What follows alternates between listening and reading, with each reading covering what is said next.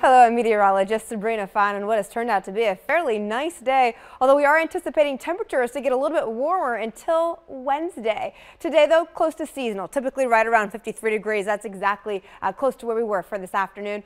It has been a little bit windy, though. We've had a low pressure system and high pressure closer together, and that's what brought the winds fairly high. In fact, today gusting closer to about the 33-mile-per-hour range out over toward BWI. But as that low pressure system moves away from us, pushing out over toward the northeast, our winds are forecast to relax. So we'll notice even over the overnight hours, while the winds are not going to be as high, they're still going to be a little bit breezy. That's going to keep our temperatures slightly warmer than normal for us over the evening and into the early morning hours. You can see the wind forecast for us overnight still gusting occasionally around 18 miles per hour, not dropping off until we get closer to sunrise to about the 10-mile-per-hour range there. Nonetheless, temperatures as a result are going to continue to be warmer than normal throughout the evening. And then as we head through Monday, temperatures are going to warm up as we get high pressure moving on into place. That provides us with a southwesterly wind, allowing our temperatures to go, I'd say, almost 5 to 10 degrees warmer than normal for the first half of this work week. The proof's in the pudding, right? Starting you off at around 5 a.m. Temps predominantly on into the mid-30s rather for Essex out over toward Parkton and Westminster. The Inner Harbor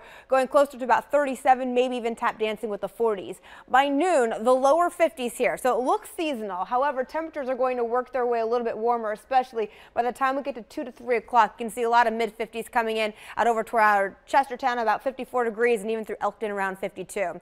Now Monday night on into Tuesday, yet again, we're still dealing with slightly warmer than normal temperatures to start us out in the morning, and we get even toastier on Tuesday. In fact, I think Tuesday will be the warmest day of the week. By noon, already in the upper 50s at 58. We should cross the 60-degree line, though, as we head into the afternoon hours on Tuesday and Wednesday. Not really anticipating a cool down until we get a cold front, which is also forecast to bring some rain on Wednesday. So this is your commute right before Thanksgiving. 5:30 in the morning, just mostly cloudy skies for us on Wednesday.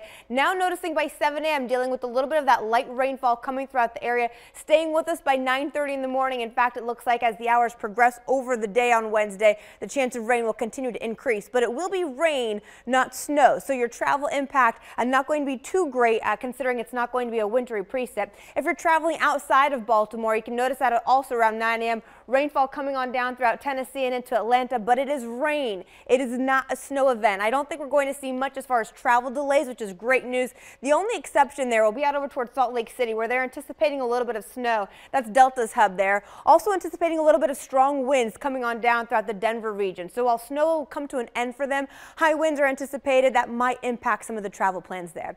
7-day forecast, though, for us, temperatures are just increasing. Monday, 55 degrees. Tuesday, we're right around 61. Wednesday, still 60 ahead of that cold front, although increasing the rain chance to 40% with high winds. Thursday, behind that front, we drop to only 50 degrees. That is a 10-degree drop with high winds, making it feel even cooler to the skin. And Black Friday shopping only in the 40s under plenty of sunshine. Stick with us online at WMAR2news.com all day for updates on top stories and breaking news. Also for news and weather while you're on the go, download the WMAR2 app in the App Store. You can watch live radar and get breaking news sent straight to your phone. Thanks for watching. I'm Sabrina Fine. This WMAR2 News Update is sponsored by Jones Junction.